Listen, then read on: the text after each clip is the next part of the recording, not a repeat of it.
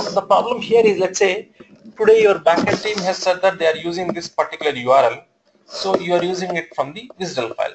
So tomorrow if they say that they have another URL to which we have to connect, so we have to change the WSDL file again, correct? And again we have to select the newly modified WSDL in our service configuration. So it will be a tedious task. So that's the reason we don't usually go with the static from WSDL option. So the next possible option is static backend. So when you choose it as a static backend, it will ask you to update the backend URL over here. So if you see here, when you choose it as a static backend,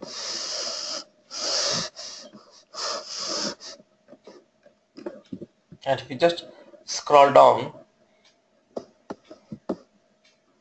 you can see there is an option called backend URL. So whatever the URL to which you have to connect from DataPower, you need to update that URL over here. Okay.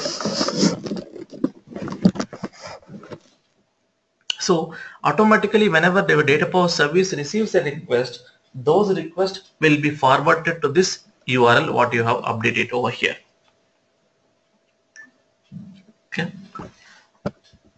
So static from WSDL means your backend application URL will be chosen from the WSDL file, and if it is a static backend, whatever the URL that you are going to update it at the service level configuration, so all the requests will be routed to that particular URL.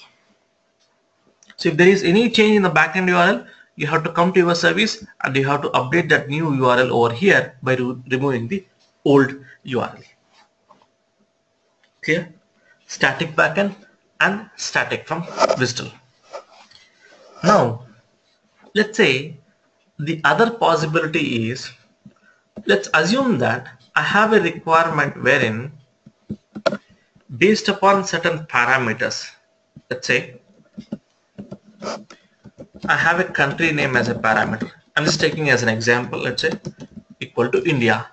When I get this request, when I get any such request where country name equal to India, in that case I have to send this request to one URL. Let's assume that https://www.amazon.in.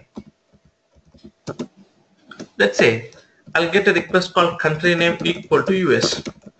So in that case I have to route this request to amazon.com. So you have two different URLs. Based upon the parameter we have to decide to which URL you have to invoke. So now if I use it as a static backend, can I use this scenario? Can I implement this using a static backend? See, static means, as the name itself indicates, the backend URL is always fixed. But here we are trying to route the request dynamically based upon certain parameters. So in this way, where you have to do a content based routing or a dynamic routing, we choose